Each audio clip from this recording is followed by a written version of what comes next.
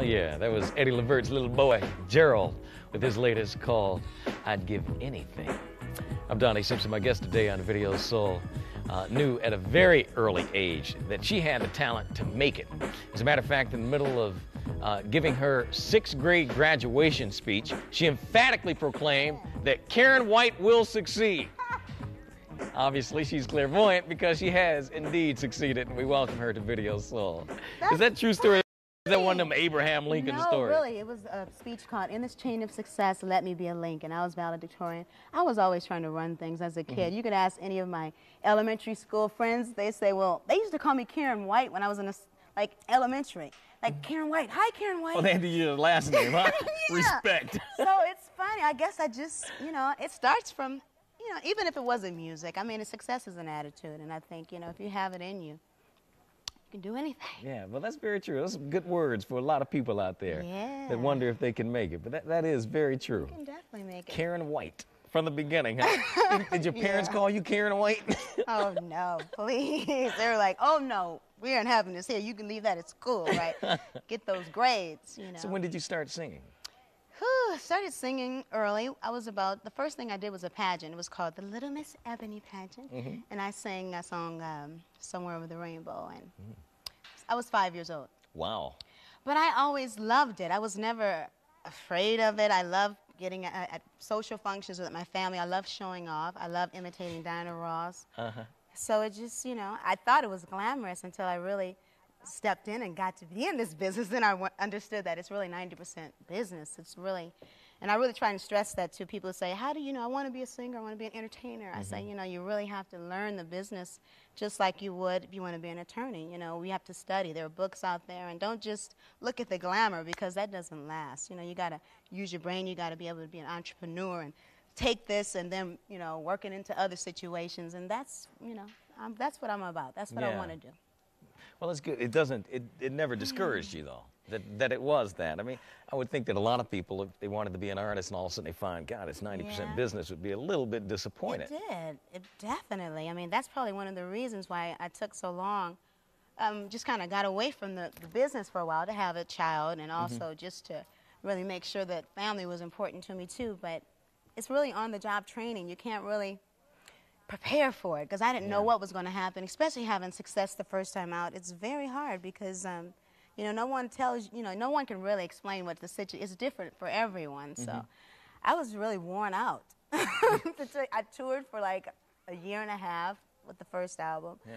I learned so much, a lot, as far as the business is concerned, Every time I wanted to, voice my opinion and say this is how I want to look, I was considered that B word, and a man can do it, and he's just confident, knows what he wants. So being a woman, that was hard, too. Yeah, that's very true, though. It's sad, but it's true. It is, but, you have to just, stand for what you believe in and be consistent and, things will work out. Trust the Lord, pray. Yeah. Now, Terry was telling me when you first got married, when you first came to Minneapolis, that you slept for about 6 months straight. He said you only woke up to eat. Yeah, you were that tired. I'm telling you, Donnie, I was worn. I mean, it was just, I had a lot of friends with me on the road. They were driving me crazy. I was trying to, I didn't know how to deal with that. It was like, okay, just get out there. So, yeah, I was tired. I slept. And it was so funny because he's definitely correct. And then after I hibernated, I was ready again. But people don't realize that, just the sacrifices that you have to make. Yeah.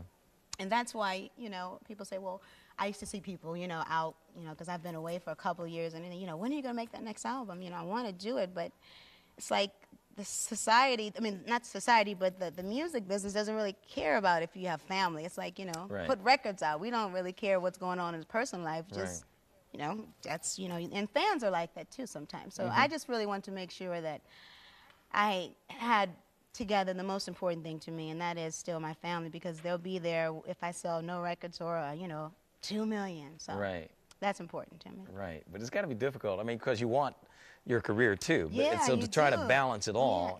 Yeah, it's hard balancing it, but I don't know. If you ask me what success means to me, it would be able to do both. And I don't want to sacrifice. I don't want to be one of those performers that look up, 10 years or from now and go, what happened, Yeah. I don't have a life.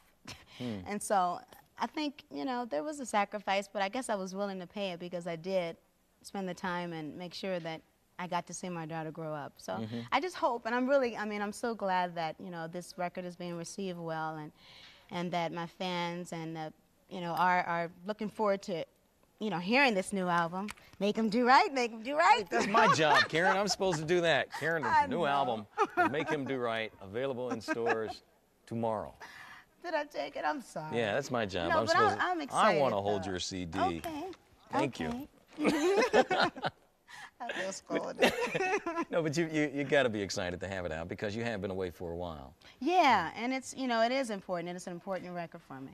Now, Jimmy and Terry did most of it, but I understand Babyface did a couple of songs too. Yes, Babyface, and also Daryl Simmons did something, and McKinley Horton and Jelly Bean Johnson. It was really cool this time because on the second project, I was really on everyone's nerves, as far as Jimmy and Terry, because I was nervous. How do you follow up when you have a classic like Superwoman? How do you follow that up? So I felt like, and then I had a lot of different kind of hits, up-tempo ballads, so I was kind of confused. And, what do I do? Do I do ballads? Do I do up-tempos? Do I do pop?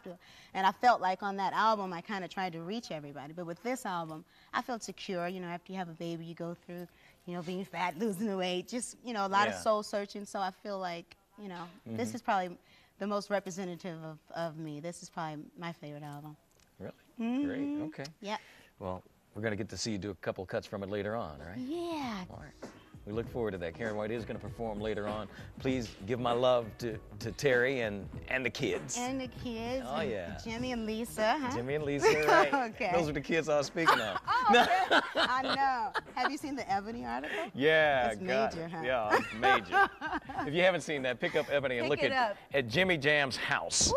Jimmy and Lisa. Oh, it's the baddest house I've ever seen. It is. Now, when you guys were getting ready to build, I got to tell this real quickly. Okay. All right. Now, Jimmy's house is like 20,000 square feet, and I remember Terry telling me, "I don't want anything that big. It's just too big. It's just too much." You get through yours, it's 24,000.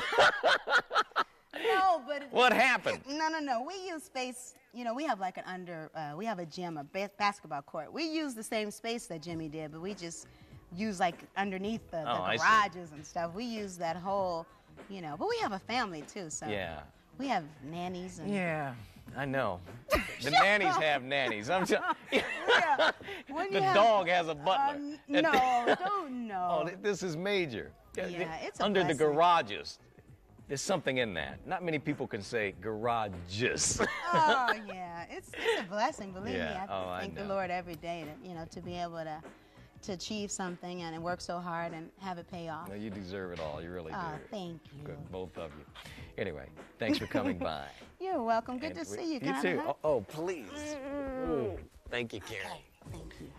Karyn is going to perform a little later on, so don't go away. We'll be back in a couple of minutes right here on Video Soul.